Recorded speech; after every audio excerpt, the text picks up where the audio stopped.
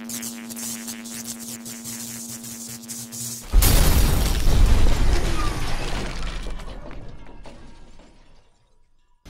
up, Magnusites? Okay, now I wanted to do this video because a few of you write me, you ask me questions, and I want to let you know where I came from and what helped me make me who I am today. Okay, when I was 27, I would say 27.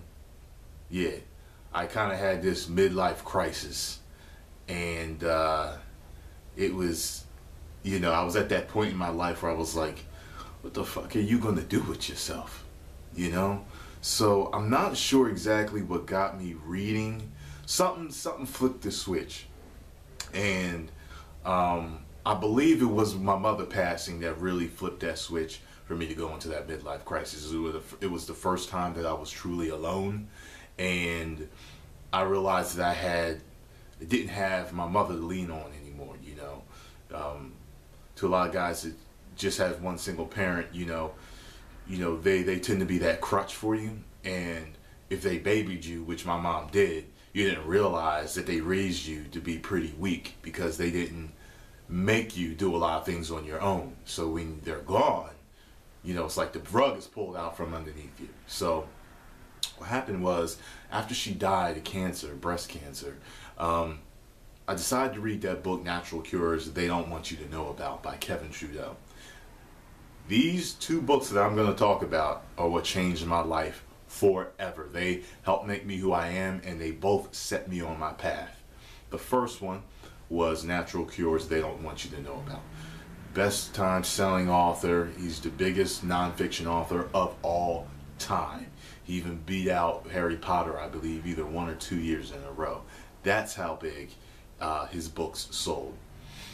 He, in this book, basically tells you how the whole medical industry works, how the healthcare industry works, and he talks about natural health, how to take care of yourself naturally. Okay, this was before I read this. I was in the middle. It was funny. I was in the middle of reading this book when I had my kidney stone attack, and I'll do a second video and tell y'all the whole story on that day and how that went. And it was funny. I would say, I mean, I had a lot of different physical issues, things that were starting to happen to me that never happened to me before in my life, and I didn't understand why they were happening, and now I finally knew why. And because of him, I'm a lot healthier, and I really truly believe that he helped save my life. So thank you very much, Kevin Trudeau. Now, the second book is Rich Dad, Poor Dad. When you read this book, you're going to realize how stupid you really are financially.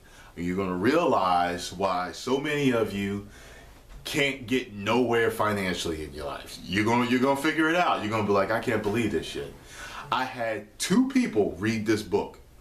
My brother and my girlfriend. I physically said, look, go read it. My girl literally called me like 6 or 7 times within an hour to say, oh my God, I never thought about it like that. Oh, yeah. And my brother, he read it. He ended up reading both of those books at the same time, because I told him these are the books that changed my life. He's a top man. He is totally different than who he used to be, and so is my girlfriend. And I don't have the books to show. One's on the shelf, and I threw out the dust jackets because I hate dust jackets because I hate the way they slide around. So you don't know what the picture looks like, but on the book. But in another one, I gave to a friend, and I bet you she still ain't fucking read it. I guarantee you she ain't read it. She's just one of them people that very nice person, but in her heart of hearts, she truly doesn't believe she could get to where she wants to be. So those people you can't really help. But it usually takes some type of threshold to get over before you really want to better yourself. You know what I'm saying? And when I read Robert Kiyosaki's book, thank you very much, Mr. Kiyosaki, now I have more money than I ever had in my whole life.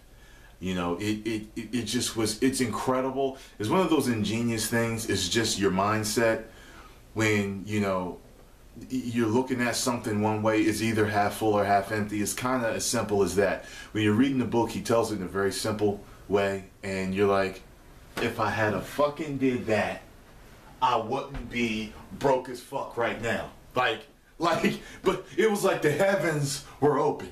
You know what I'm saying? And, you know, it was like God looking at me like, see, yeah, there's a way. There's a way. You know what I'm saying? It was just like, wow, the fuck have I been doing with my life all this time? So I was like, damn, look, the two biggest stresses that people seem to have in their life is financial and physical. And these two books, I was like, okay, now I don't have to be physically ill and stressed that way, and now I don't have to be financially ill and stressed with debt all on my mind all the time. I'm telling y'all, please, take it from me. I'm doing well now. Get this book, these two books, okay? And I think it's really gonna help y'all, you know, at least, look, if it don't help you get to the heights that you want to get to, at least it's going to take a whole lot of stress out of your lives, and you're going to know what to do. And it's just going to open more doors, because you're going to think differently. You know what I'm saying? And then you're just going to keep discovering more and more and more and more, like I did. And so now I am where I am because of those two men helping me out with their books. So I hope this has helped y'all out, and I will talk to y'all later.